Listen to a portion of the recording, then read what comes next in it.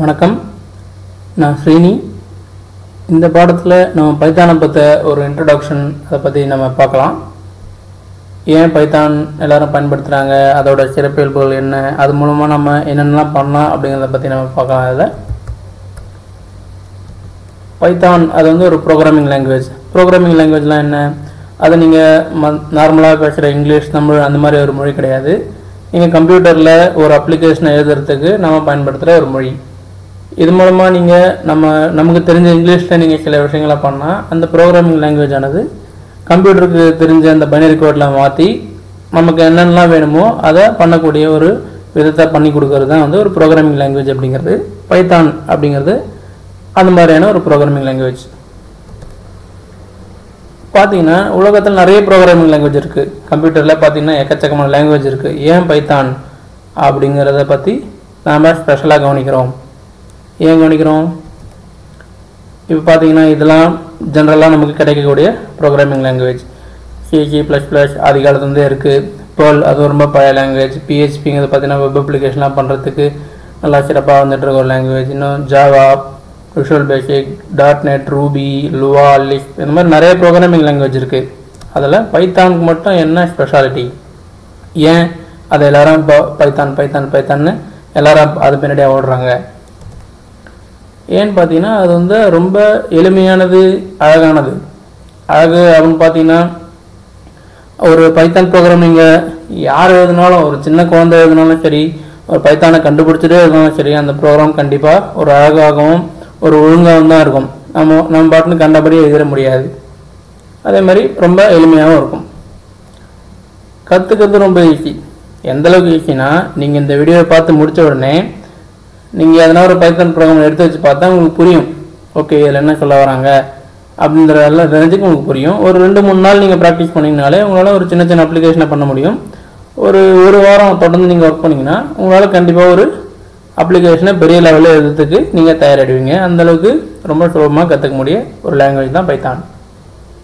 யோசிச்சு பாருங்கள், நீங்கள் முதல்ல ஒரு லாங்குவேஜை நீங்கள் இப்போ C++ இல்லை ஜாவோ நீங்கள் காலேஜ்லேயோ ஒரு கம்ப்யூட்டர் சென்டர்லேயே கற்றுக்கும் போது ஒரு 3 மாதம் 4 மாதம் ஆகிருக்கும். அது முடித்தா கூட உங்களுக்கு ஒரு நம்பிக்கை வந்திருக்காது, நமக்கு ஒரு லாங்குவேஜ் தெரியுமா அப்படின்னு சொல்லிட்டு. ஆனால் பைத்தான் அப்படி கிடையாது. நீங்கள் ஒரு வாரம் நீங்கள் டெய்லி ஒரு மணி நேரம் இல்லை 2 மணி நேரம் படிச்சிங்கனாலே கண்டிப்பாக உங்களால் பைத்தானை பற்றி ஓரளவுக்கு நீங்களே பைத்தானில் ஒரு ப்ரோக்ராம் எழுதக்கூடிய அளவுக்கு நீங்கள் வளர்ந்துருவீங்க. அந்தளவுக்கு அது ரொம்ப ஈஸியானது. இது வந்து ஒரு ஃப்ரீ ஓப்பன் சோர்ஸ் சாஃப்ட்வேர். இது நீங்கள் வந்து பணம் கொடுத்து வாங்க தேவையில்லை. நீங்கள் சும்மா அப்படியே நெட்லேருந்து நீங்கள் டவுன்லோட் பண்ணிக்கலாம். அதோட சோர்ஸ் கூட உங்களுக்கு கிடைக்கும். இது மூலமாக நீங்கள் இன்னும் அந்த பைத்தானை வளப்படுத்தலாம். அந்த ஒரு பைத்தான் ப்ரோக்ராமிங் லாங்குவேஜ் நீங்கள் டவுன்லோட் பண்ணி உங்கள் ஃப்ரெண்ட்ஸுக்கு யாருக்கு எத்தனை பேர் இருக்கணும் நீங்கள் காப்பி பண்ணி கொடுக்கலாம். அதுக்கு எந்த தடையும் கிடையாது. இது மூலமாக என்னென்னலாம் பண்ணலாம், இந்த லிஸ்ட்டு சின்னது தான். என்ன பண்ண முடியாதுன்னு நம்ம லிஸ்ட் போடலாம், அச்சுக்கலாம், அந்த மாதிரி போட முடியாது. ஏன்னா நீங்கள் என்ன கம்ப்யூட்டரில் பண்ணக்கூடிய எந்த விஷயத்தையும் நீங்கள் இதை பண்ணலாம். டெக்ஸ்ட் ஹேண்ட்லிங் அப்படின்னு பார்த்தீங்கன்னா ஒரு ஜிபி கணக்கில் இருக்க ஒரு டெக்ஸ்ட் ஃபைலை ஓப்பன் பண்ணி அதுக்குள்ளே இருக்க ஒரு ஃபைண்ட் அண்ட் ரீப்ளேஸ் பண்ணுறதோ, இல்லை அதை பாஸ் பண்ணி ஒரு HTML ரிப்போர்ட்டை கொண்டு வரதோ பண்ணலாம். சிஸ்டம் அட்மினிஸ்ட்ரேஷன், நீங்கள் ஒரு 50 மிஷின் வச்சுருக்கீங்க, ஒவ்வொரு மிஷின்லேயும் ஒவ்வொரு சாஃப்ட்வேர் நீங்கள் இன்ஸ்டால் பண்ணணும் ஒவ்வொரு நாளுக்கு அப்படின்னா, நீங்கள் மேனுவலாக போய் பண்ணுறதுக்கு பதிலாக ஒரு பைத்தான் ப்ரோக்ராம் எழுதினீங்கன்னா அது ஆட்டோமேட்டிக்காக அந்த 50 மிஷின்லையும் லாகின் பண்ணி ஒவ்வொரு மிஷின்லையும் நீங்கள் என்ன பண்ணணுமோ அதை அதுவே பண்ணி முடிச்சிடும். நீங்கள் அந்த மாதிரி கூட ப்ரோக்ராம் எழுதலாம். GUI எப்படின்னா இந்த button, window, drop down box அந்த மாதிரிலாம் வச்சு ஒரு விண்டோஸ் ப்ரோக்ராமிங் பண்ணுறது, அதுவும் பண்ணலாம். இல்லை வெப் அப்ளிகேஷன், நான் வந்து ஒரு டேட்டா பேஸில் கனெக்ட் பண்ணி ஒரு வெப்சைட் மாதிரி போட்டு லாகின் ஃபார்ம் கொடுத்து லாகின் பண்ணி அதுக்குள்ளே ஒரு ஆப்ரேஷன் பண்ணி நீங்கள் அந்த மாதிரியான வெப் அப்ளிகேஷனும் பண்ணலாம். டேட்டா பேஸோட கனெக்டிவிட்டி உண்டு. இப்போ கரண்ட்லி அவைலபிளாக இருக்க எல்லா டேட்டா பேஸோடும் அது பேசணும். சயின்டிஃபிக் அப்ளிகேஷன்ஸ் அப்படின்னா என்னென்னா, இப்போ நம்ம வந்து சயின்டிஃபிக் கால்குலேட்டர் மூலமாக பயன்படுத்துகிற ரொம்ப அட்வான்ஸ்ட் மேத்தமெட்டிக்கல் ஃபங்க்ஷன்ஸ், இப்போ கிராஃபிக்கல் ஃபங்க்ஷன்ஸ், இமேஜ் மேனிப்புலேட்டிங், இப்போ அதில் ஃபேஸ் டிடெக்ட் பண்ணுறது, 2 இமேஜ் கம்பேர் பண்ணுறது, ஸ்டீகனோகிராஃபி அந்த மாதிரியான level, multimedia applications, audio edit பண்ணுறது, வீடியோ எடிட் பண்ணுறது அந்த மாதிரியும் பண்ணலாம். கேம்ஸ், பைகேம் அப்படின்னு ஒரு மாடியூல் இருக்குது. அது மூலமாக வந்து நீங்கள் நிறைய கேம்ஸ்லாம் நீங்களே உருவாக்கலாம். NLPனா நேச்சுரல் லாங்குவேஜ் ப்ராசஸிங். இது என்னதுன்னா வந்து ஒரு மொழியை அடையாளம் கண்டுபிடிச்சி அதை அனலைசிஸ் பண்ணுறது. இப்போ நீங்கள் ஒரு தமிழில் ஒரு ஃபைல் கொடுக்குறீங்க, அதில் வந்து நிறைய வார்த்தைகள் இருக்குது, அதில் ஒரே மாதிரியான இருக்க வார்த்தைகளை எத்தனை கண்டுபிடி. அதே மாதிரி பார்த்தீங்கன்னா அதுக்கான ஒரு கிராமர் நீங்கள் டிஃபைன் பண்ணி ஒரு ஸ்பெல் செக்கர் கிரியேட் பண்ணுறதோ இல்லை கிராமர் செக்கர் கிரியேட் பண்ணுறதோ அந்த மாதிரி கூட நீங்கள் பண்ணலாம். இதில் பண்ண முடியாதுன்னு எதுவுமே கிடையாது. வரலாறு முக்கியம் அமைச்சரேங்கிற மாதிரி எல்லாத்துக்கும் ஒரு வரலாறு இருக்கும். இதில் என்ன வரலாறு, யார் கண்டுபிடிச்சாங்க, எப்போ வந்துச்சுன்னு பார்க்கலாம். கைடோ வான் ராசம், இவர் தான் வந்து ஃபாதர் ஆஃப் பைத்தான். 1991 தான் இதை கண்டுபிடிச்சாரு. இப்போ பேர்ல் ஜாவாலாம் பார்த்தீங்கன்னா பேர்ல் 87லேருந்து இருக்குது, ஜாவாவும் பைத்தானும் 91 ஒரே வருஷத்தில் தான் கண்டுபிடிச்சாங்க. ரூபி 93 வந்துச்சு, PHP 95 வந்துச்சு. பைத்தான்னா என்ன, எவ்வளோ நேரம் அதை பற்றி பேசணுமோ அது என்ன அப்படிங்கிறது பார்ப்போம். ஸோ இது வந்து dynamic language, open source language, focus on simplicity and productivity. இதை ஆரம்பிக்கும் போது அந்த கைடோ வான் ராசம் அப்படிங்கிற முடிவு பண்ணதுனா ப்ரோக்ராமிங் லாங்குவேஜ்லாம் அந்த காலத்தில் பார்த்தீங்கன்னா தலையை சுற்றி எழுதுவாங்க, பக்கமாக எழுதுவாங்க, தவிர வந்து அது எழுதுனாலே அவங்களால ஒரு 6 மாதம் கழிச்சு பார்த்தீங்கன்னா படிக்க முடியாது, புரிஞ்சிக்க முடியாது. அந்த மாதிரிலாம் இருக்கவே கூடாது. கண்டிப்பாக ரொம்ப எளிமையாக இருக்கணும், யார் எப்போ படித்தாலும் தெரிஞ்சுக்கிற மாதிரி இருக்கணும். ப்ரொடக்டிவிட்டி அப்படின்னதுன்னா சட்டுன்னு ஒரு விஷயத்த செய்கிறது. நீங்கள் ஒரு அவுட்புட் வேணும் அப்படின்னா அதுக்கு இந்த சின்டாக்ஸு அந்த சின்டாக்ஸு இந்த எரர் இதை லோட் பண்ணுறது அதை லோட் பண்ணுறதுனா இல்லாமல் சும்மா அப்படி நினச்சோடனே நீங்கள் நினச்சது எல்லாமே நடந்துடணும். அந்த மாதிரி இருக்கிறது ப்ரொடக்டிவிட்டி. அதை ஃபோக்கஸ் பண்ணி தான் அதை பண்ணாங்க. இதோட சின்டாக்ஸ் பார்த்தீங்கன்னா யார் வேணாலும் எழுதுறதுக்கும் படிக்கிறதுக்கும் ரொம்ப எளிமையானதாக இருக்கும். இது வந்து ஒரு இன்டர்பிரட்டட் ஸ்கிரிப்டிங் லாங்குவேஜ் அந்த வகையை சேர்ந்தது. ஸ்கிரிப்டிங் லாங்குவேஜ் அப்படின்னா என்னன்னு பார்த்தீங்கன்னா ஒரு ப்ரோக்ராம் நீங்கள் எவ்வளோ பெரிய ப்ரோக்ராம் எழுதினாலும் அதை கம்பைல் பண்ணி ஒரு ஈஸியாக நீங்கள் கிரியேட் பண்ண மாட்டீங்க. அந்த ப்ரோக்ராம் எப்பவுமே கண்டிப்பாக இருக்கணும். இப்போது ஜாவா, சி அந்த மாதிரி மொழிலாம் பார்த்தீங்கன்னா ப்ரோக்ராமிங் தனியாக இருக்கும், அதில் கம்பைல் பண்ண ஒரு பைனரி உங்களுக்கு தனியாக கிடைக்கும். இதில் அந்த மாதிரி கிடையாது. நீங்கள் ரன் பண்ணணும்னா உங்களுக்கு ப்ரோக்ராம் கண்டிப்பாக தேவை. ஒரு முறை ரன் பண்ணும் போதும் அது ஒவ்வொரு லைனையும் படித்தா அது ரன் பண்ணும். வேரியபிள் டிக்ளரேஷன் அந்த மாதிரி ஒன்றும் இதில் கிடையவே கிடையாது. நீங்கள் பாட்டும் ஜாலியாக இப்போ A = 10, நேம் = ஸ்ரீனி, லெட்டர் = 1.5 அந்த மாதிரி நீங்கள் சும்மா ஒரு வேரியபிள் நீங்கள் எப்போ வேணால் எங்கே வேணால் யூஸ் பண்ணிக்கலாம். அது முன்னாடி டிக்ளேர் பண்ணணுங்கிற அவசியம் கிடையாது. Variables R not typed. Type அப்படின்னு என்னதுன்னா இப்போ ஜாவா, சி மாதிரி மொழிகளில் நீங்கள் ஒரு வேரியபிள் நீங்கள் டிஃபைன் பண்ண போகிறீங்க அப்படின்னு பார்த்தீங்கன்னா அதில் வந்து அதை டைப்பை நீங்கள் முன்னாடியே சொல்லணும். இப்போ இன்ட் A, இப்போ வந்து ஸ்ட்ரிங் நேம் அது மாதிரி சொல்லிட்டு தான் அந்த ஒரு இன்டிஜர் வேல்யூவை அந்த நீங்கள் ஏன்ற வேரியபிளுக்கு நீங்கள் அசைன் பண்ண முடியும். நீங்கள் அந்த மாதிரி முன்னாடி சொல்லிவிட்டு அந்த ஏக்கு நீங்கள் ஸ்ட்ரிங் அசைன் பண்ணிங்கன்னா அது தப்பு காட்டும். இதில் அந்த மாதிரிலாம் கிடையாது. எதை வேணால் எதுக்கு வேணால் நீங்கள் அசைன் பண்ணிக்கலாம். சின்டாக்ஸ் வந்து ரொம்ப எளிமையானதாக இருக்கும். மெமரி மேனேஜ்மெண்ட் அப்படிங்கிறத பார்த்தீங்கன்னா இந்த கார்பேஜ் கலெக்டர் அப்படின்னு சொல்லுவாங்க. இது ஆட்டோமேட்டிக்காக நமக்கு தேவையான மெமரியை சிஸ்டத்துலேருந்து இது ஆட்டோமேட்டிக்காக எடுத்துக்கும். தேவையில்லாதப்போ ஆட்டோமேட்டிக்காக அதை ஃப்ரீ பண்ணி விட்டுரும். மற்ற மொழிகளில் நீங்களாக அதை மேனேஜ் பண்ணணும். இப்போ வந்து ஒரு கட்டத்துக்கு மேலே மெமரி நீங்கள் அதிகமாக யூஸ் பண்ணுறீங்க அப்படின்னா அதை நீங்கள் மேனேஜ் பண்ணுறது நீங்கள் தனியாக ஒரு ப்ரோக்ராம் எழுதுவீங்க. சியில் வந்து பார்த்தீங்கன்னா இந்த MLOC, FLOC, CLOC அந்த மாதிரிலாம் சொல்லுவீங்க. ஸோ ஒரு மெமரி அலோகேட் பண்ணுறது, அதை யூஸ் பண்ணுறது, ஃப்ரீ பண்ணுறது அந்த மாதிரிலாம் பைத்தானில் அது ஆட்டோமேட்டிக்காக பார்த்துக்குது. இதில் மற்ற லாங்குவேஜ் மாதிரி இதில் வேறு என்னெல்லாம் இருக்குது. ஆப்ஜெக்ட் ஓரியன்ட் ப்ரோக்ராமிங் அப்படிங்கிற ஒரு பெரிய விஷயமா பேசிகிட்டு இருப்பாங்க எல்லா லாங்குவேஜ்லையும்.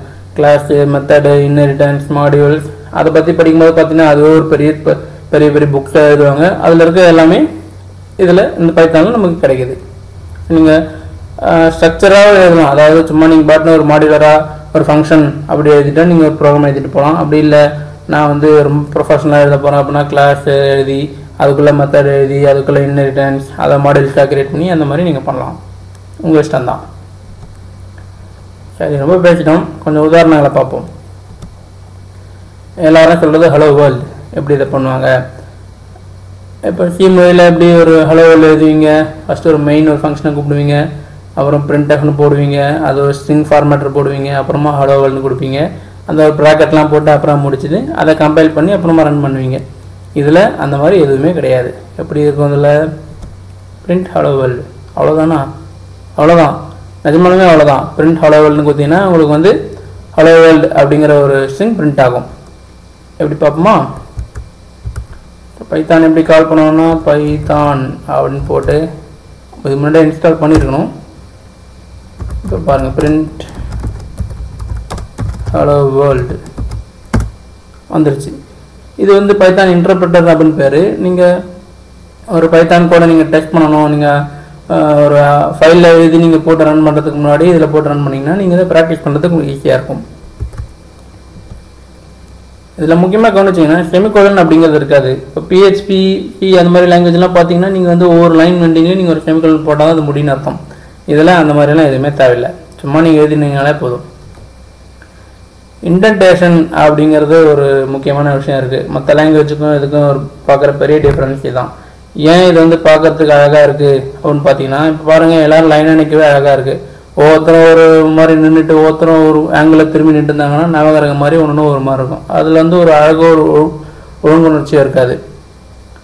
இதில் பார்த்தீங்கன்னா ஒரு நீங்கள் ஃபங்க்ஷன் எதனா டிஃபைன் பண்ணுறீங்க அப்படின்னா அது கண்டிப்பாக இன்டென்ட் பண்ணி தான் இருக்கணும். இது வந்து கண்டிப்பாக ஸ்ட்ரிக்ட்டு. நீங்கள் இன்டென்ட் பண்ணாமல் கொடுத்தீங்க அப்படின்னா கண்டிப்பாக இந்த போலீஸ்கார் மாதிரி பைத்தான் உங்களை வந்து அடிக்கும்.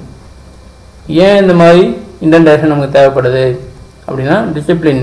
கண்டிப்பாக ஒரு ஒழுங்கு இருந்தால் தான் வந்து நிறைய விஷயங்கள் நல்லது நடக்கும். நிறைய பேரால் அந்த ப்ரோக்ராமை படித்து புரிஞ்சிக்க முடியும், அதை எக்ஸ்டெண்ட் பண்ண முடியும். நீங்கள் ஒரு 6 மாதம் கழிச்சு வந்து பார்த்தீங்கன்னா உங்களுக்கு புரியணும் அப்படின்னா ப்ரோக்ராமிங் ஒரு ஒழுங்காகவும் ஒரு அழகாகவும் இருந்தால் மட்டும்தான் அது வந்து எல்லாருக்குமே நல்லது. வேரியபிள்ஸ் அப்படின்னு பார்த்தீங்கன்னா ஒரு வேல்யூ வந்து நீங்கள் டெம்பரரியாக ஸ்டோர் பண்ணி வைக்க வேண்டிய இடம். இது நீங்கள் அதுக்கு வந்து எந்த விதமான கட்டுப்பாடும் கிடையாது. உங்கள் விருப்பப்படி நீங்கள் வேரியபிள் நேம்னா டிஃபைன் பண்ணிக்கலாம். இதை முன்ன சொன்ன மாதிரி நீங்கள் எந்த வேரியபிளோட டைப்பை நீங்கள் டிக்ளேர் பண்ண தேவையில்லை. சும்மா எப்போ வேணால் எது வேணால் கொடுத்துக்கலாம். பைத்தானுக்கே தெரியும், நீங்கள் A = 10 குத்தினா அது இன்டிஜர் அப்படிங்கிறது தெரியும். இப்போ நேம் = ஸ்ட்ரிங் குத்தினா அது ஸ்ட்ரிங் அப்படிங்கிறது அதில் கண்டுபிடிக்க முடியும். பாருங்கள், வேல்யூ = 10 கொடுத்தேன், பிரிண்ட் வேல்யூன்னு கொடுத்தீங்கன்னா அதில் வேல்யூ பிரிண்ட் ஆக போகுது. வேல்யூ = 10.50 அப்படின்னு கொடுத்தீங்கன்னா அது ஃப்ளோட் அப்படிங்கிறது அது ஆட்டோமேட்டிக்காக தெரியும். வேல்யூ = this.string அப்படின்னு போட்டிங்கன்னா அது ஸ்ட்ரிங் அப்படிங்கிறது தெரியும், ஏன்னா நீங்கள் டபுள் கோட்ஸ் கொடுக்குறீங்க. இப்போ எப்படி யூசர்கிட்ட அந்த இன்புட் வாங்குறது அப்படிங்கிறத பார்ப்போம். அதுக்கு யூஸ் பண்ணுற ஃபங்க்ஷன் பேர் வந்து ரா இன்புட். ரா இன்புட்னு கொடுத்துட்டு வாட் இஸ் யுவர் நேம் அப்படின்னு கொடுத்தீங்கன்னா இந்த ஒரு கேள்வி அது கேட்கும், உன் பேர் என்னப்பா அப்படின்னு கேட்கும். நீங்கள் அதுக்கு ஏதாவது ஒரு ஆன்சர் கொடுப்பீங்க. அது வந்து நேம் அப்படிங்கிற வேரியபிளில் அது போட்டு விட்ரும். நீங்கள் அப்புறமா அதை பிரிண்ட் பண்ணிக்கலாம், ஹலோ வேர்ல்டு இல்லை ஹலோ நேம் வெல்கம் கொடுத்தீங்கன்னா நான் ஸ்ரீனின்னு கொடுத்தா ஹலோ ஸ்ரீனி வெல்கம் அப்படின்னு உங்களுக்கு பிரிண்ட் ஆகிட போகுது. செஞ்சு பார்ப்போமா இதை?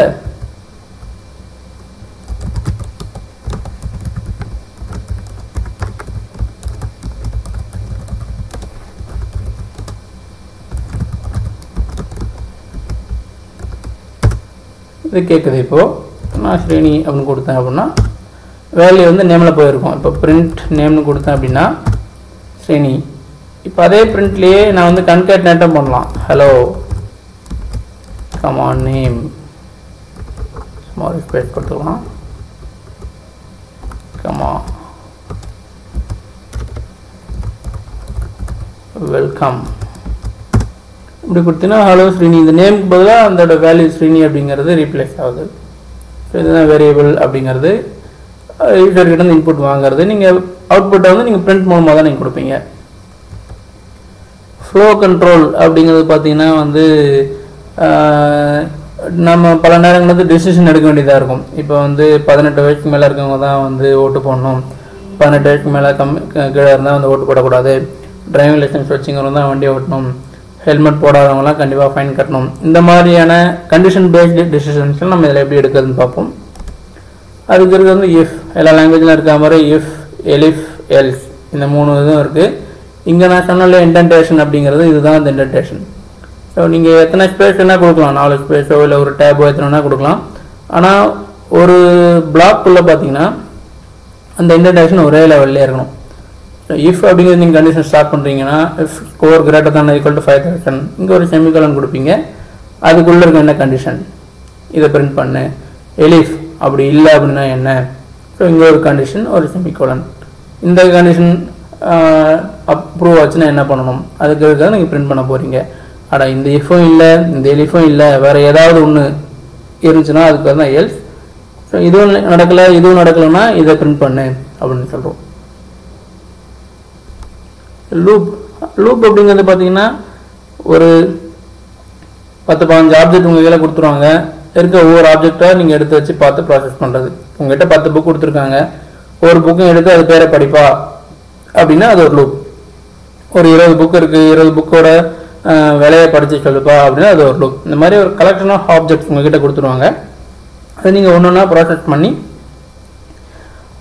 அதில் இருக்கிறத நீங்கள் பிரிண்ட் பண்ணுறதோ இல்லை நீங்கள் லாஜிக் நீங்கள் இஷ்டத்தை எழுதிக்கலாம். இதுதான் லூப் அப்படின்னு சொல்லுவோம்.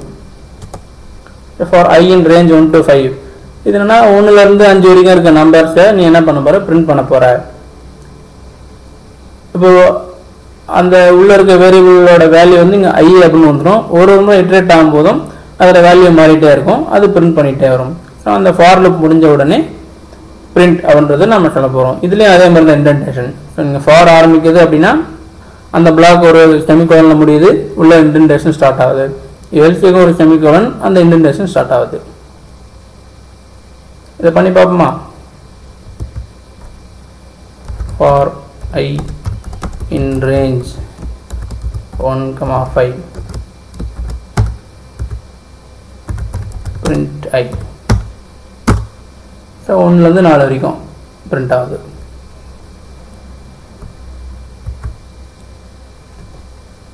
நம்பர் ஈக்குவல் டு 23 அப்படின்னு டிஃபைன் பண்ணிடுறோம். ஒயில் லூப் அப்படின்னு இதில் இருக்குது. இது என்னதுன்னா ஃபார் லூப் வந்து உங்களுக்கு நீங்கள் ஆப்ஜெக்ட் டிஃபைன் பண்ணுறீங்க, இத்தனை தான் அப்படின்னு சொல்லிட்டு நீங்கள் டிஃபைன் பண்ணுறீங்க.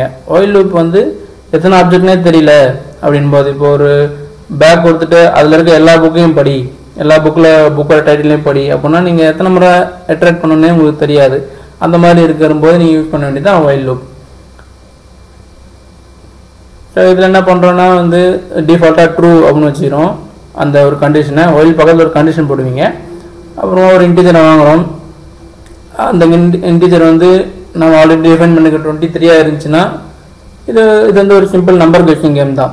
ஆல்ரெடி நம்ம இந்த 23ங்கிறது ஒரு அடிஸ்டார்னா சூப்பர் நீங்கள் கெஸ்ட் பண்ணிட்டீங்க அப்படின்னு சொல்லிட்டு நம்ம இந்த ரன்னிங் அப்படிங்கிற ஒரு ஃபால்ஸ்னு ஒரு வேரியபிள் வச்சிடும். அவர் அடித்தது வந்து நம்மளோட கம்மியாக இருந்துச்சுன்னா இன்னும் பெருசாக தட்டுன்னு சொல்கிறோம், இல்லை இன்னும் கொஞ்சம் கம்மியாக கொடு அப்படின்னு சொல்லுவோம். ஸோ இது வந்து எத்தனை முறை நடக்கும் அப்படின்னா அந்த 23 கண்டுபிடிக்கிறதுக்கு இந்த கேம் நடக்கும். ஸோ இதுக்கு தான் இந்த ஒயில் லூப் யூஸ் ஆகுது. ஸோ எத்தனை முறை அது ஒரு லூப் ரன் ஆகணும் அப்படிங்கிறது தெரியாதப்போ இந்த ஒயில் அப்படிங்கிற லூப்பை யூஸ் பண்ணிக்கலாம். அரே அப்படிங்கிறது என்னென்னு பார்த்தீங்கன்னா வந்து ஒரே வேரியபிளில் மல்டிபிள் ஆப்ஜெக்ட்ஸ் இருக்கிறது தான் ஒரு அரே அப்படிங்கிறது. பல பொருட்கள் இப்போது அதே தான். இப்போ நீங்கள் 10 புக்கு அப்படிங்கிறது நீங்கள் வச்சுக்கலாம், ஆனால் 10 புக்கு ஒரு பேக்கில் போட்டு ஒரு பேக் அப்படின்னு நீங்கள் சொல்லலாம் இல்லையா, அந்த மாதிரி இருக்கிறது தான் அரே அப்படிங்கிறது. இது லிஸ்ட் அப்படிங்கிற ஒரு டைப் இருக்குது. ஸோ இந்த ப்ராக்கெட் ஸ்கொயர் ப்ராக்கெட்னு சொல்லுவோம். அதுக்குள்ளே நீங்கள் வந்து ஒரு 4-5 ஸ்ட்ரிங்கை கமா போட்டு வச்சிங்கன்னா ஒரு அரே உங்களுக்கு ரெடி. அதை நீங்கள் வந்து ஸ்டார்ட் பண்ணலாம். அந்த ஒரு அரே அப்படிங்கிறதுனா அதுக்கு வந்து நிறைய மெத்தட்ஸ் இருக்குது. ஸ்டார்ட் அப்படின்னு பார்த்தீங்கன்னா உங்களுக்கு இருக்கிற அரே அழகாக அரேஞ்ச் பண்ணி அதை உங்களுக்கு பிரிண்ட் பண்ணி கொடுத்துரும். ஸோ மெத்தட் நீங்கள் எப்படி கால் பண்ணிங்கன்னா ஒரு வேரியபிள் அதுக்கு உண்டான நீங்கள் மெத்தட் நீங்கள் கொடுப்பீங்க. இது வந்து ஒரு லிஸ்ட் வேரியபிள்னு பேர் இதுக்கு. இது வந்து ஸ்ட்ரிங் வேரியபிளாக இருக்குது, ஃபுல்லாக ஸ்ட்ரிங்காக இருக்குது. இதை நீங்கள் ஸ்டார்ட் பண்ணிங்கன்னா ஆல்ஃபாபெட்டிக்கல் ஆர்டரில் உங்களுக்கு அடக்கி கொடுத்துரும். ரிவர்ஸுங்கிற மெத்தட் யூஸ் பண்ணிங்கன்னா உங்களுக்கு வந்து எல்லாமே ரிவர்ஸில் நடக்கும் இந்த அடுக்கிறது அப்படிங்கிறது. இதுவே வந்து நான் மல்டிபிள் மிக்ஸ்டு லிஸ்ட் வச்சுருக்கேன், ஸ்ட்ரிங்கை வச்சுருக்கேன், ஃப்ளோட்டை வச்சுருக்கேன், உங்களுக்கு வந்து இன்டீஜரை வச்சுருக்கேன் அப்படின்னாலும் நீங்கள் எல்லா மெத்தட்ஸையும் யூஸ் பண்ணலாம். ஸோ இப்போது 0லேருந்து ஸ்டார்ட் ஆகும் இல்லையா அந்த லிஸ்ட்டில் இருக்கிற வேல்யூஸ். இப்போது நேம்ஸ் ஆஃப் 0 அப்படின்னு கொடுத்தா ஸ்ரீனி வரும், நேம்ஸ் ஆஃப் 1 கொடுத்தா 10 வரும். அது அப்போ நேம்ஸ் ஆஃப் 1 + 10 கொடுத்தா 20 கிடைக்குது. இப்போ நேம்ஸ் ஆஃப் 2 பார்த்தீங்கன்னா வந்து 0, 1, 2 இதுக்கு வந்து நீங்கள் ஸ்ட்ரிங்கு அப்படிங்கிறத ஸ்ட்ரிங்குக்கான மெத்தடில் நீங்கள் யூஸ் பண்ணலாம். அப்பர் லோயர் அந்த மாதிரிலாம் கொடுக்கலாம். நீங்கள் அப்பர் அப்படின்னு கொடுத்தோன்னே உங்களுக்கு அப்பர் கேஸில் உங்களுக்கு கிடைக்குது.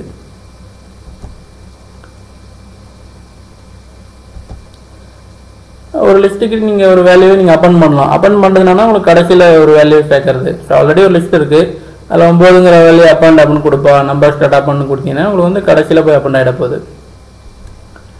டிபிள் அப்படிங்கிறது பார்த்தீங்கன்னா இதுவும் ஒரு லிஸ்ட்டு தான், ஆனால் இம்யூட்டபிள் அப்படின்னா மாற்ற முடியாத ஒரு விஷயம். இப்போ நீங்கள் இந்த லிஸ்ட்டில் நீங்கள் என்ன பண்ணுறீங்க, ஒரு வேல்யூ நீங்கள் அப்பன் பண்ணுறீங்க. அதே மாதிரி பாப்பு புஷ் அந்த மாதிரி மெத்தட்லாம் இருக்குது. பாப்னா என்ன, ஒரு வேல்யூ அது வந்து தூக்கிறது, புஷ்னா வந்து கடைசி வேல்யூ இல்லை ஃப்ரண்ட் வேல்யூ உங்களுக்கு மேனிபுலேட் பண்ணுறது. ஒரு வேல்யூவை நீங்கள் ஒரு லிஸ்ட்டுக்கு நீங்கள் ஆட் பண்ணலாம், ரிமூவ் பண்ணலாம், இல்லை அதுக்குள்ளே ஆல்ட்ரு பண்ணலாம், எப்படின்னா பண்ணிக்கலாம். ஆனால் டிப்பிளில் நீங்கள் அந்த மாதிரிலாம் மாற்ற முடியாது. இப்போ இது பார்த்தீங்கன்னா இந்த ப்ராக்கெட் வந்து நார்மல் ப்ராக்கெட். ஸோ நீங்கள் ஒரு டிப்பிள் டிஃபைன் பண்ணுறீங்க, அதுக்கு நீங்கள் அப்பண்ட் அப்படிங்கிற மெத்தட் கொடுத்தீங்கன்னா அதெல்லாம் மாற்ற முடியாது, டிப்பிள் வந்து இம்யூட்டபிள் டைப் அப்படின்னு அது வேற உங்களுக்கு காட்டி விட்டுரும். அடுத்த அரே டைப் பார்த்தீங்கன்னா உங்களுக்கு வந்து டிக்ஷனரி அப்படின்னு இருக்குது. டிக்ஷனரினா இப்போது என்ன பண்ணுறோம், ஒரு டிக்ஷனரியில் பார்க்குறோம். இப்போ டினி அப்படின்னு ஒரு வேரியபிள் இருக்குன்னா அதுக்கான மீனிங் பார்ப்போம். டினினா சின்னது அப்படின்ட்டு ஒரு மீனிங் பார்ப்போம். ஸோ இதுதான் டிக்ஷனரி. இப்போ கீ வேல்யூ பேர் அப்படின்னு பேர், ஆஷ் டேபிள் அப்படின்னு மற்ற லாங்குவேஜில் சொல்லுவாங்க, நம்ம டிக்ஷனரின்னு சொல்கிறோம். இப்போ பார்த்தீங்கன்னா எல்லாருக்கும் தெரிஞ்சதான், எல்லா ஹோட்டல்லையும் போட்டிருப்பாங்க. இட்லினா 2000 ரூபா, தோசைனா 10 ரூபா, காஃபினா 5 ரூபா, ஐஸ்கிரீம் 5 ரூபா, 100னா இந்த மாதிரி ஒரு 100 வேல்யூ ஏதோ நம்ம டிஃபைன் பண்ணிக்கலாம். இதுக்கு இந்த ஃப்ளவர் ப்ராக்கெட் இங்கே கோலன் வச்சு வரும். ஸோ மெனு ஆஃப் இட்லி அப்படின்னு பார்த்தீங்கன்னா அதோட வேல்யூ என்ன 250, மெனு ஆஃப் 100 அப்படின்னா இதோட வேல்யூ 100 அப்படிங்கிறது உங்களுக்கு கிடச்சிடும். ஃபங்க்ஷன் அப்படிங்கிறது என்ன அப்படின்னு பார்த்தீங்கன்னா ஒரு பிளாக் ஆஃப் கோடு. இப்போது ஒரு 10 லைன் நீங்கள் கோடு எழுதுறீங்க, அந்த கோடை வந்து நீங்கள் நிறைய இடங்கள்ல அந்த 10 லைனை நீங்கள் எக்ஸிக்யூட் பண்ணணும் அப்படின்னா சும்மா அந்த 10 லைனே ஃபில் பண்ணி ஒரு ப்ரோக்ராம் ஃபில் பண்ணணும்னு அவசியம் இல்லை. அது மொத்தத்தையும் ஒரு பிளாக்ல போட்டு அதை நீங்கள் ஒரு ஃபங்க்ஷனாக டிஃபைன் பண்ணிக்கலாம். அந்த ஃபங்க்ஷன் நேமை கால் பண்ணிங்கனாலே அதில் இருக்க அந்த 10 லைனை உங்களுக்கு எக்ஸிக்யூட் ஆகிடும். ஸோ ஃபங்க்ஷன் எப்படி டிஃபைன் பண்ணுறது, டெஃப் அப்படின்னு பேர். அதுக்கு ஒரு ஃபங்க்ஷன் நேம், ஒரு கோலன், அதுக்குள்ளே பிளாக் நீங்கள் என்ன எக்ஸிக்யூட் பண்ண போகிறீங்களோ அது. இந்த ஆஷ் போட்டிருந்தீங்கன்னா அது வந்து கமெண்ட்னு அர்த்தம், அதெல்லாம் எக்ஸிக்யூட் ஆகாது. அதை கால் பண்ணும்போது சே ஹலோ அந்த ஃபங்க்ஷன் நேம் மட்டும் சொன்னீங்கன்னா போதும், அது ஆட்டோமேட்டிக்காக பிரிண்ட் ஹலோ வேர்ல்டுங்கிறது உங்களுக்கு பிரிண்ட் ஆகிடும். இப்போ இன்னொரு function with ஆர்குமெண்ட்ஸோட, so print maths அப்படின்னு ஒரு ஃபங்க்ஷன் டிஃபைன் பண்ணுறோம்.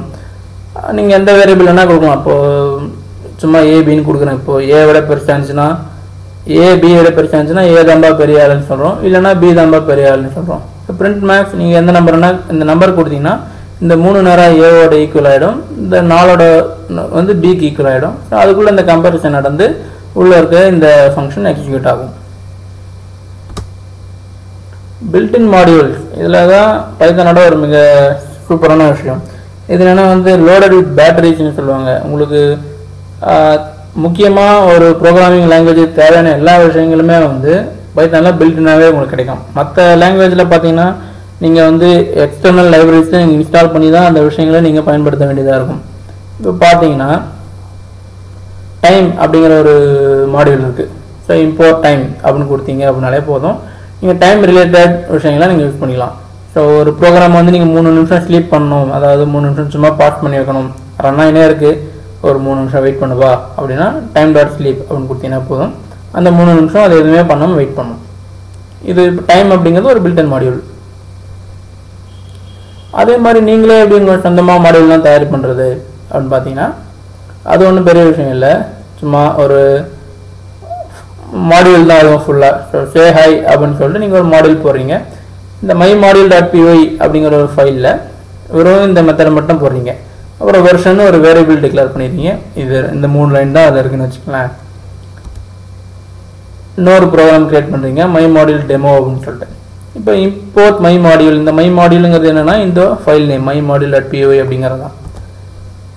அப்புறமா அந்த நேம் சொல்லி my module dot say high அப்படின்னு சொன்னீங்கன்னா அது நான் இந்த ஃபைலை கால் பண்ணி இதில் இருக்கிற ஃபங்க்ஷனை அது கால் பண்ணும். பிரிண்ட் வெர்ஷன் அப்படின்னு போட்டு மை மாடியூல் டாட் வெர்ஷன் அப்படின்னா அது இந்த ஃபைலில் நீங்கள் என்ன வேரியபிள் டிக்ளேர் பண்ணீங்களோ அந்த வேரியபிளையே அது கால் பண்ணிக்கும். இப்போ 2வது மாடியூல் பண்ணுறீங்க, 2வது டெமோ இது பார்த்தீங்கன்னா from my module import say high version அப்படி பார்த்தீங்கன்னா இந்த மை மாடியூல்ன்ற ஃபைலில் என்னென்னலாம் இருக்குது. ஒரு 10 ஃபங்க்ஷன் நீங்கள் வச்சுருக்கீங்க, ஆனால் 2 ஃபங்க்ஷன் மட்டும்தான் உங்களுக்கு தேவை அப்படின்னா நீங்கள் அந்த 2 மட்டும் நீங்கள் கால் பண்ணிக்கலாம். அதுதான் வந்து ஃப்ரம் அந்த ஃபைல் நேம். அதில் உங்களுக்கு என்னென்னலாம் இம்போர்ட் பண்ண போகிறீங்க அது வரைக்கும் இம்போர்ட் பண்ணிக்கலாம். அப்படி இல்லை என்னோடய மை மாடியூல்ங்கிற ஃபைலேருந்து எல்லாத்தையுமே இம்போர்ட் பண்ணிப்பா அப்படின்னு நீங்கள் சொல்லலாம். கிளாஸ் அந்த ஆப்ஜெக்ட் ஓரியன்டட் அப்படின்னு சொன்னோம் இல்லையா, அது என்ன அப்படிங்கிறது பார்ப்போம். எப்படி டிஃபைன் பண்ணுறது. கிளாஸ் அப்படிங்கிறது ஒன்றும் பெரிய விஷயம் இல்லை, சும்மா கிளாஸ்னு போட்டு அந்த கிளாஸ் நேம் கோலன் அப்புறம் உள்ள என்ன டிஃபைன் பண்ண போகிறீங்களோ அது சொன்னீங்கனாலே போதும். பி ஈக்குவல் டு பர்சன் நீங்கள் அப்படியே நீங்கள் ஒரு ஆப்ஜெக்ட் கிரியேட் பண்ணிக்கலாம். இப்போ பிரிண்ட் பி அப்படின்னா இது வந்து ஒரு ஆப்ஜெக்டாக பிரிண்ட் ஆகிடும். கிளாஸ்க்குள்ளே எப்படி மெத்தட்லாம் போடுறது, நார்மல் மெத்தட் அப்படிங்கிறது ஒன்றும் இல்லைங்க. நார்மலாக நம்ம வெளியில் பார்த்தா ஃபங்க்ஷன் தான். கிளாஸ்ன்னு வரும்போது அது மெத்தட் அப்படின்னு சும்மா பேர் மாற்றி சொல்கிறாங்க. ஸோ கிளாஸ் பர்சன் அதுக்குள்ளே டெஃப் சே ஹாய் இப்படி பார்த்து நீங்கள் டிஃபைன் பண்ணிக்கிறீங்க. இப்போ பி ஈக்குவல் டு பர்சன் போட்டு ஒரு ஆப்ஜெக்ட் கிரியேட் பண்ணுறீங்க. இப்போ பி டாட் சே ஹாய் அப்படின்னா இவர் என்ன பண்ணுவார், இந்த பர்சனை கால் பண்ணி ஒரு ஆப்ஜெக்டாக கிரியேட் பண்ணிவிட்டு அதுக்குள்ளே இருக்க சே ஹாய்ங்கிற ஃபங்க்ஷனை உங்களுக்கு வந்து கால் பண்ணுது. ஸோ இந்த செல்ஃப் அப்படிங்கிறது நீங்கள் ஒரு ஆப்ஜெக்ட் ஒரு கிளாஸ்க்குள்ளே நீங்கள் ஒரு மெத்தட் டிஃபைன் பண்ணுறீங்கன்னா அதுக்குள்ளே நீங்கள் செல்ஃப் அப்படிங்கிற ஒரு கீவேர்டு நீங்கள் யூஸ் பண்ணணும். நார்மலாக எல்லா மற்ற லாங்குவேஜில் இருக்க மாதிரி கன்ஸ்ட்ரக்டர் அப்படிங்கிறது பார்த்தீங்கன்னா ____ இது என்னென்னா நீங்கள் ஒரு ஆப்ஜெக்ட் கிரியேட் ஆகும்போது அதுக்கு நீங்கள் முன்னாடியே ஒரு சில பேராமீட்டர்ஸ் நீங்கள் செட் பண்ணணும் அப்படின்னு நினச்சிங்க அப்படின்னா இந்த கன்ஸ்ட்ரக்டர் அப்படிங்கிற ஒரு விஷயத்தை நீங்கள் கால் பண்ணிக்கலாம். ஸோ டிஃபால்ட்டாகவே நீங்கள் ஒரு நேம் செட் பண்ண போகிறீங்க அப்படின்னா பி ஈக்குவல் டு பர்சன் அருளான்னு கொடுத்தீங்கன்னா என்ன ஆகும்னா இந்த வேரியபிள் வந்து இந்த நேம்குள்ளே போயிட்டு அது பிரிண்ட் பண்ணும்போது அந்த நேமோட சேர்த்து உங்களுக்கு பிரிண்ட் ஆகிடுது. இன்ஹெரிட்டன்ஸ் அப்படின்னு என்னென்னு பார்த்தீங்கன்னா நீங்கள் ஒரு கிளாஸ் வச்சுருப்பீங்க, இன்னொரு கிளாஸ் நீங்கள் எழுத நினைப்பீங்க, ஆனால் அதில் இருக்க நிறைய விஷயங்கள் முதல்ல கிரியேட் பண்ண கிளாஸ்லேயே இருக்கும். அப்படின்னும் போது நீங்கள் அதை அப்படியே நீங்கள் இங்கே இம்போர்ட் பண்ணிக்கலாம். அதுதான் இன்ஹெரிட்டன்ஸ் அப்படிங்கிறது. இப்போ உதாரணத்துக்கு சொன்னால் அந்த அப்பாவோட கேரக்டர் எல்லாமே பையனுக்கு இருக்கும், பையனோட கேரக்டர் எல்லாமே அவனுக்கு பிறகுற பையனுக்கு இருக்கும். இதெல்லாம் தான் இன்ஹெரிட்டன்ஸ். அந்த மரபு வழி வர்றது அப்படிங்கிறத நம்ம இன்ஹெரிட்டன்ஸ்னு சொல்லுவோம். நான் முதல்ல ஒரு கிளாஸ் ஏ வச்சுருக்கேன். ஸோ ஹலோ அப்படின்னு ஒரு மெத்தட் வச்சுருக்கேன். கிளாஸ் பி ஆஃப் ஏ அப்படின்னா இந்த பிங்கிறது ஏ கிட்டேருந்து வந்தது அப்படின்னு அர்த்தம். ஸோ பைன்னு ஒரு மெத்தட் நான் இதில் போடுறேன். இது வந்து சப் கிளாஸ் அப்படின்னு சொல்லுவோம். இப்போ பி வந்து கேபிட்டல் பி அப்படின்னு சொன்னால் இந்த கிளாஸ் தான், ஆனால் அதுக்குள்ளே ஏக்கான ஹலோங்கிற மெத்தடாக இருக்கும். ஸோ பி டாட் ஹலோன்னு கொடுத்தா இது ஒர்க் ஆகும், பி டாட் பைன்னு கொடுத்தா இது ஒர்க் ஆகும். ஃபைல் ஹேண்ட்லிங் அதெல்லாம் எப்படி பண்ணுறது? இப்போ நான் வந்து ஒரு சில விஷயங்களை டிஸ்பிளே பண்ணுறேன். சும்மா டிஸ்பிளே பண்ணிட்டு இருந்தால் போதாது, எனக்கு வந்து ஒரு ஃபைலுக்குள்ளே போய் ஸ்டோர் ஆகணும். அதே மாதிரி ஒரு ஃபைலை நான் ரீட் பண்ணி அதில் இருக்க கண்டென்ட்டை நான் ப்ராசஸ் பண்ணணும் அப்படின்னா அதுக்கு வந்து ஃபைல் ஹேண்ட்லிங் மெத்தட் தான் உங்களுக்கு பயன்படும். எப்படி ஒரு ஃபைலை ரைட் பண்ணுறது அப்படின்னு பார்ப்போம். ஸோ போயம் அப்படின்னு சொல்லிட்டு ஒரு வேரியபிள் டிஃபைன் பண்ணுறீங்க. இது வந்து ஒரு மல்டிலைன் வேரியபிள். நீங்கள் ட்ரிபிள் கோட்ஸ் போட்டு நீங்கள் எத்தனை லைன் வேணால் நீங்கள் டிஃபைன் பண்ணிக்கலாம். இதை நான் வந்து ஒரு ஃபைலை ரைட் பண்ணணும் அப்படின்னா ஃபைல் அப்படின்னு ஒரு மெத்தட் இருக்குது. poem.txt ஒரு ஃபைல் நேம் நீங்கள் கிரியேட் பண்ணிக்கலாம். இது வந்து என்ன மாதிரி நீங்கள் அதை ஃபைலை ஹேண்டில் பண்ண போகிறீங்க. ரீட் அப்படின்னா only read only, டபிள்யூனா for writing.